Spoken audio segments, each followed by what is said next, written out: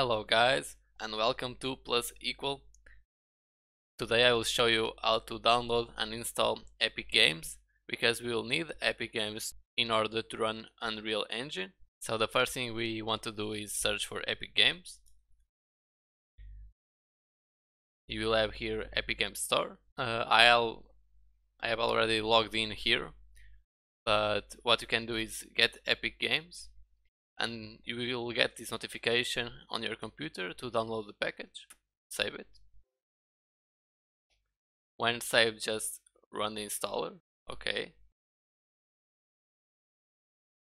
And you'll get the launcher to install Epic Games. Just follow the steps. It's very easy. I will not install because I already have this installed. You will end up with Epic Games in your desktop. Just open Epic Games. As you can see here, I already logged in. In order to log in, let me show you. What you can do is you click in sign in, and I really recommend you to sign in with Epic Games. You'll get this window here. If you don't have an account, you will need to sign up. So don't have an Epic Games account, sign up. You will need to fill your name, last name, display name, that is kind of a nickname or ID, your email address and a password. And then when you have your account, you can simply log in Epic Games Launcher, and this will be our starting point for a lot of stuff. In my case, I think I have to update Epic Games Launcher because there is a orange dot here, and this means that an update is available, and I really recommend you to follow these updates of the launcher because they are really important. So go to settings and restart and update the software. This will take just a few seconds.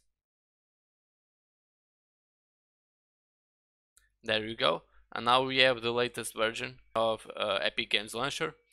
Here you can see a lot of content that is going on with Epic Games. You can press the Learning tab. Most of this is documentation.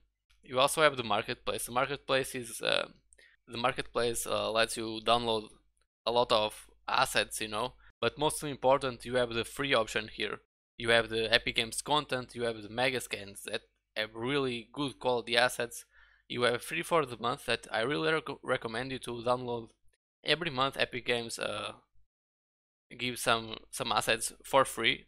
All the products in this tab don't have any cost. You also have the permanently free collection and the Marketplace collection. More than that, we have our library. We will manage our Unreal Engine versions, and we have Twinmotion, but we will not work with these for now. Also in this page you have the home, you have the store.